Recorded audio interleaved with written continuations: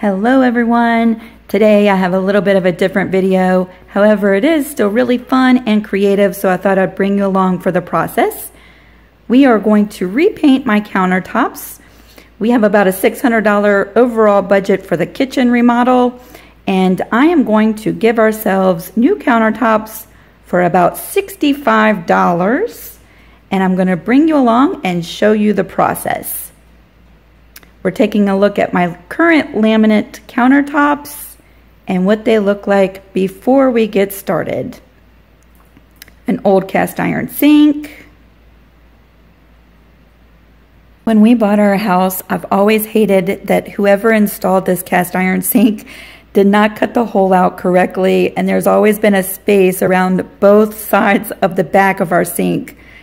So we've already removed the trim. You can see I still have some adhesive at the back of the sink to clean off from where that was. We've removed parts of the backsplash. You can see where that's missing. And then there's this little island with cabinets underneath that I'm also going to paint. And you can see the paints that I've purchased at Michael's. We'll go over those in just a few minutes, but I'd really love for my counters to match this slate looking floor. So that is my goal as we begin. I'm going to go ahead and start to get ready and prep the countertops for the painting process, and I think this will be a lot of fun. The very first thing we're going to do is replace this cast iron sink, and I just thought I'd document this process because my dad came along and helped Harlan, and I just thought it would be fun to be able to look back on this day and finally see this sink go away.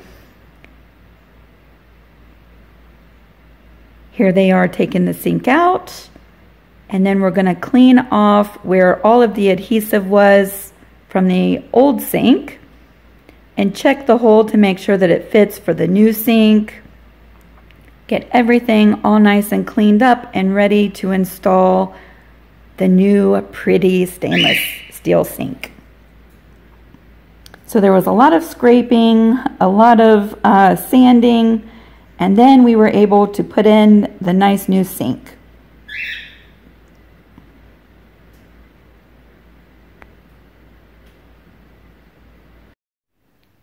And here we are with a nice new clean sink. Everything's hooked back up. There's no leaks. There's no more holes at the back of my sink, and I'm thrilled with that. I will be taping this off before we begin the painting process. And while they were doing that, I went ahead and used a 2-part wood filler to fill in the seam in this corner on my countertop. And that is getting ready to be sanded. So here we go. Now that the sink has been installed, I went ahead and took Mean Green, it's a really good cleaner and degreaser, and a scouring pad, and really scrubbed down the countertop. I removed all the adhesive from the trim that was behind the sink, and I've sanded the 2-part wood filler that filled in the seam in that corner, and I've cleaned the countertops really, really well. Now that the countertops are really nice and clean and dry, I went ahead and taped off my sink. And you may want to tape off your backsplash, cabinets, and floor or the wall area to protect those areas from getting paint on them. Today I'm going to be using this primer that we got from Lowe's, and it was about $9.98. I'm going to show you the back of the label, and you can pause the video if you want to read the instructions and prepping different uses for this primer. We had Lowe's tint our primer to this dark gray color, and this will act as our base for the painting process, which I think will work fantastic. And then you'll also need some other supplies like some foam rollers and some paint brushes. And the foam rollers range from $5 to $10, and you'll want to also get some refills for your rollers. As we get started priming the countertop, I'm going to take my small brush and get into the areas with the primer that the roller won't be able to get into, like behind the kitchen sink, behind the range top. If you have a small backsplash behind your countertop, you might want to use a brush on those areas as well. And I am applying a good coverage of primer right in these areas, and the brush works really, really well in those small, hard to reach places. I'm going to go in right along the sink and apply a little bit of primer there as well, all the way around the sink.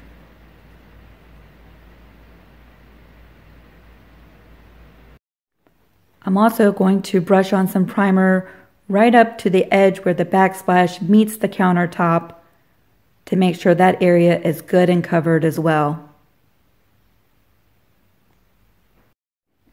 As you can see, I'm not really worried about getting paint on my backsplash because we are getting a new backsplash. But you might want to tape off those areas if you do not want primer or paint on your backsplash.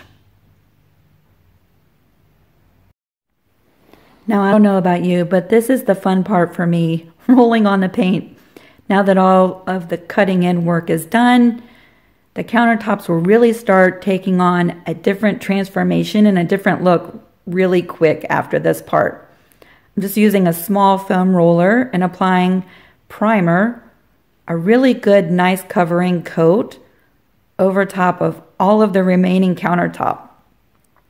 I'm using good pressure, applying a good thicker coat of primer right over top of the seam. You can see that seam where the countertop meets in the corner.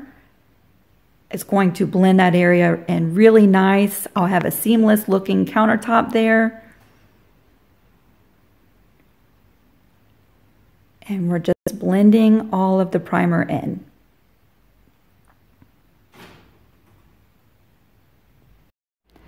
I am really liking this primer. It's going on nice and smooth and flat. It's covering really well with the first coat. However, when this is dry, I will come in with a second coat.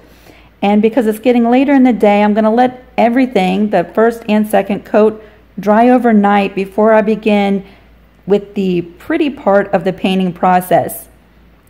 Make sure you get your edges really well, all of your seams really well, your countertop edge just like I'm doing here. And let's take a look at what this looks like when all the primer is on. Now the primer is still wet, but you can see the transformation up into this point. We're going to let this dry overnight and then begin the next part.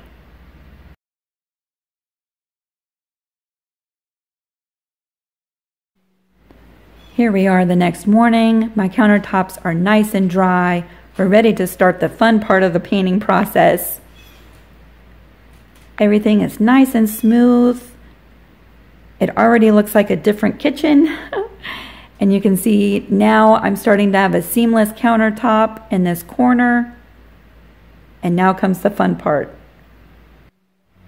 These are the acrylic paints that I bought at Michael's to give my countertops a slate look.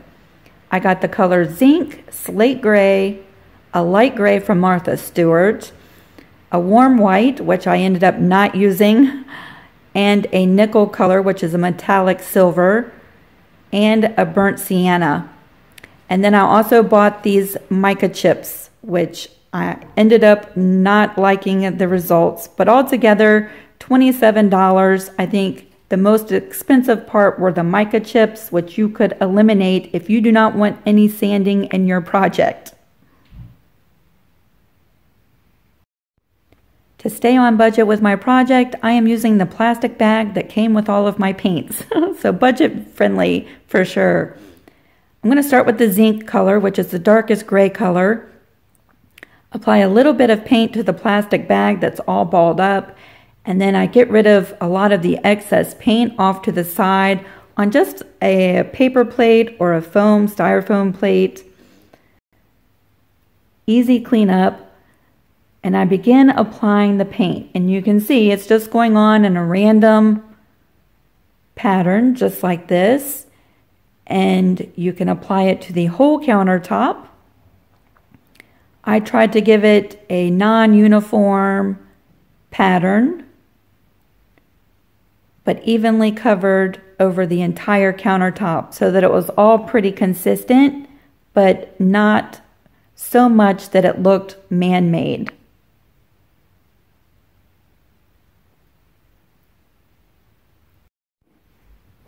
At this point, I am finished with the first color, and I want you to be able to see really well what the first application or the first color looks like when it's nice and dry. Now you can see that seam in my countertop is completely disappeared. I'm so happy about that. And I want you to be able to see what the entire countertop looks like. Of course, you might want to stop at this point, just one color. I think that's kind of pretty. The sun coming in the window makes it really hard to see with the shadows, but you can see I did the same thing behind the sink, on the edges of my countertop, behind the range top. Everything is pretty consistent, a nice good coat. Make sure to get the edges of your counter, just like this. I think that's looking pretty so far. Again, you might want to cover up your cabinets underneath. That's new paint, so I did not want to apply any tape to it. But this is where we are with the first color. Now that the first coat or the first color is really nice and dry, I'm going to come in with the second color, which is a lighter gray. This time I'm using a paper towel so you can kind of see what kind of patterns you can achieve with a paper towel. And I'm going to cover the entire countertops again, making sure to get the edges and the sides of your countertop. They sell all kinds of sea sponge pieces that you can cut and apply the paint with. They have sea sponge rollers, they have brushes, all kinds of different things that you can purchase to do a faux finish on your countertops and walls. I'm going very budget friendly for this process. Now that the second color is nice and dry, we'll take a good look at how the countertops look at this point. I think it's very pretty and very unique. No one will ever have a countertop that looks exactly like this. I think it's turning out fantastic. And again, you could stop at this point with two different colors. I think it's very pretty. And it really does not take any professional painting skills to do this. This is the first countertop that I've ever painted. And it looks so much better than the laminate that was there. I'm really loving the countertop so far.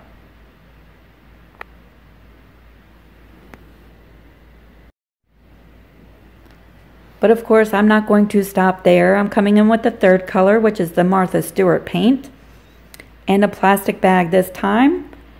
And now I'm going to start creating what appears to be veins in my slate.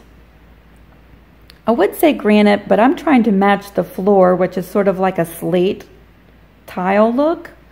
So I'm going for more of a slate finish on my countertops. However, it's kind of like a granite look as well. So this time with the paint, I'm going to give what appears to be veins in the stone. So I'm being very selective and trying to keep all of my paint running in lines kind of the same direction with veins going off in different splitting directions.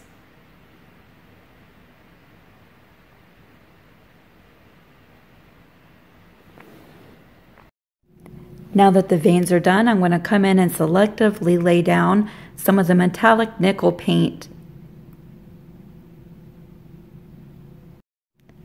Now this is where we are after 4 different colors have been applied. The nickel metallic paint is really hard to see in certain angles, but from other directions you can see it really, really well. It gives an awesome effect to the countertop. Now the seam has completely disappeared and this is how everything looks. You can kind of get a glimpse of the metallic paint. It was really hard to pick up with the camera, but I really think the countertops look like slate to this point. I'm really loving the finish.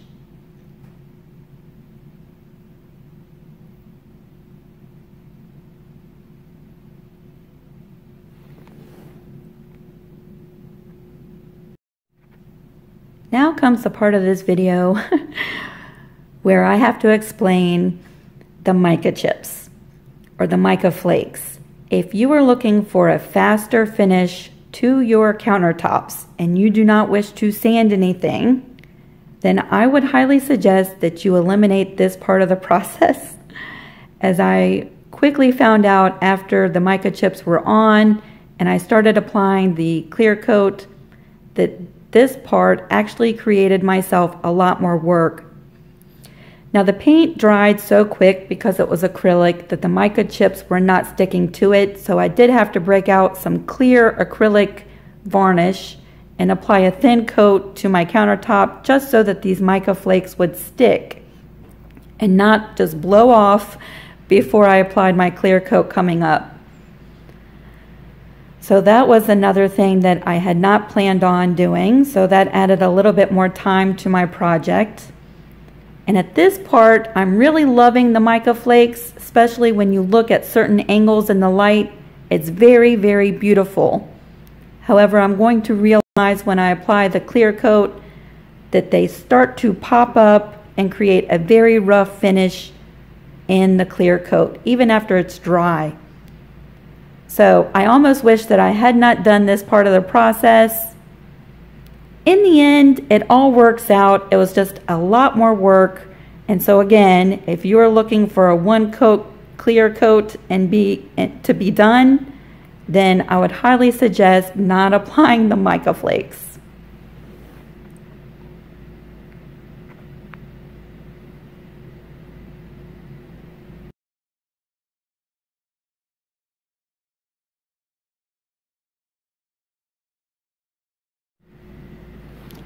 So let me show you my floor and the look that I'm trying to achieve. See the two lighter pieces of the floor? That's really what I was trying to achieve with my countertops. After applying the mica flakes, I really felt like I was not there yet, and so I did come in with some of the burnt sienna and just sponge that on in different places to really warm up the countertops and to really match it more in with the floor. You can sort of see some of the mica flakes here on the countertop. I love that look. I'm about to realize how much more work it's going to add to the process here in a little bit, but I do love the mica flakes in there. It does add a little bit of a sparkle in the light. The warm sienna really does tie in the countertops with the floor a lot more, so I'm glad I did come in with that. And this is the finished look before the clear coat. For the clear coat, I am using Minwax One Coat Polyurethane from Lowe's. The cost of it was $13.97. If you want to pause the video, you can read the back of the label and see how to prep and use the product. Now, because I do not follow directions and I tried applying the clear coat on the other part of the countertop with a roller, I could not get a nice smooth finish with this product because it is so thick. So for the smaller part of the countertop, I am just pouring it on and then I'm going to smooth it out with the roller. This does apply a very thick coat, and so it's going to take a long time for this to really dry and cure up.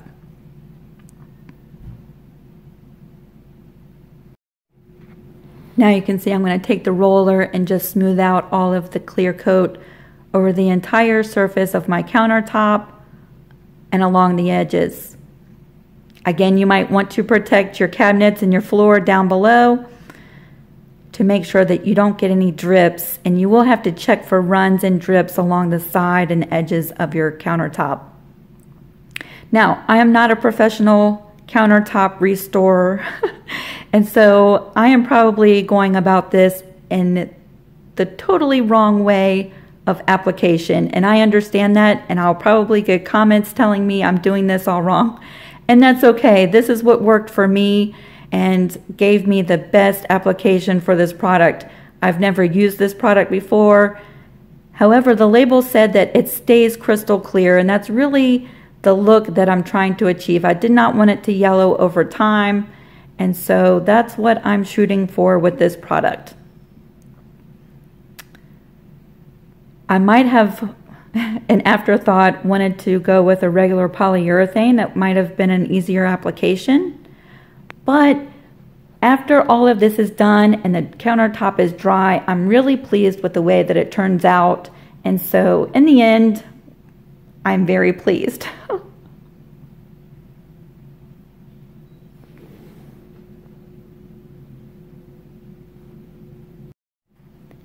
You can tell from this angle that the clear coat is nice and thick and is really starting to self-level.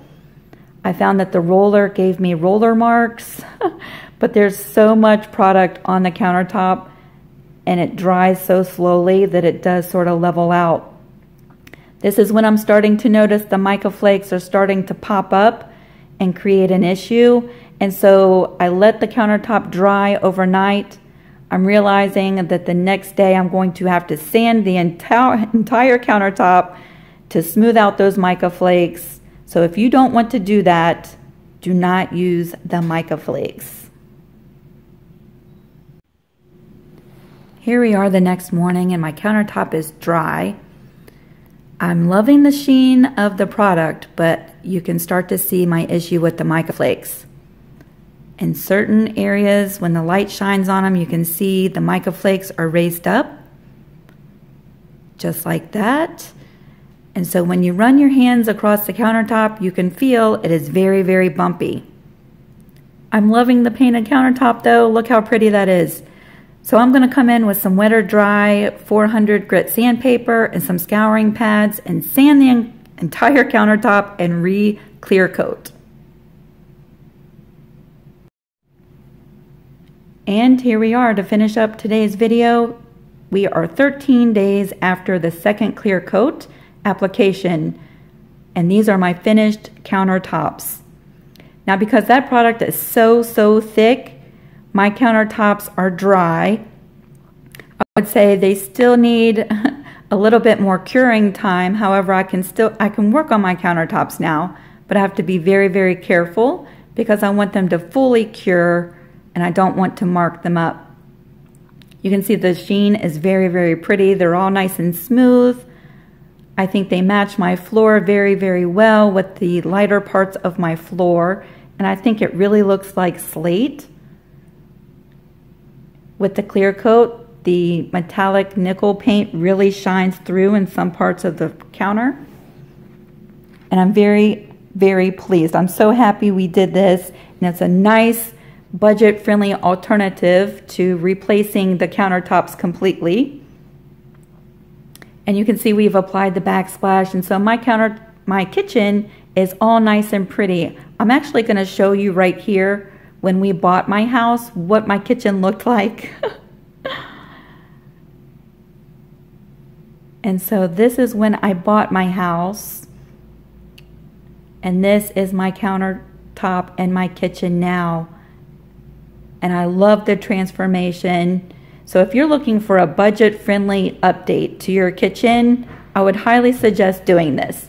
You could always come in if you are not pleased and repaint over top of it again. I love my new stainless sink.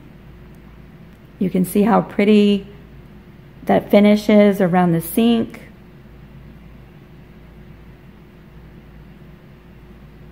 So if you give this method a try, I'd love to hear from you down below. If you have any questions, I'll try to help. I'm not a professional, but I'll try to give you advice on what I did. And any questions about the products I used, you can ask them down below in the comments section. So here's my finished kitchen. I've had a lot of fun.